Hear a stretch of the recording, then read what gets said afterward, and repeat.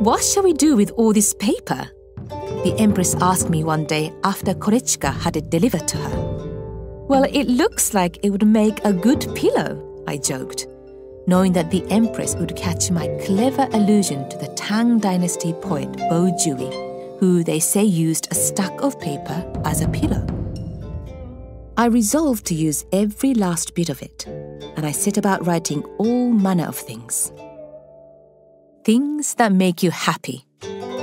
You come across a letter someone has torn up and thrown away and manage to piece enough of it back together to read a few lines.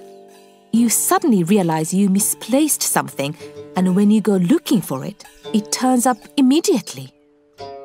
I know it's sinful to think this way, but it makes me very happy to see bad things happen to people I despise. Elegant things. Wisteria flowers, snow falling on plum blossoms, duck eggs. Things people do that other people copy. Yawns, having children. Awkward things. A large boat stranded on the beach at low tide. The backside of a sumo wrestler who has just lost his match. Irritating things.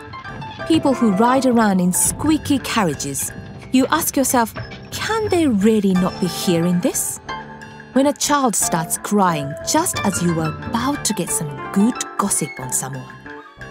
And I hate it when people don't shut the door behind them when they leave. Sometimes, when life brings one frustration after another, when nothing is as it should be, and you desperately wish you could hide yourself away somewhere, there's nothing so consoling as the crisp whiteness of ordinary writing paper.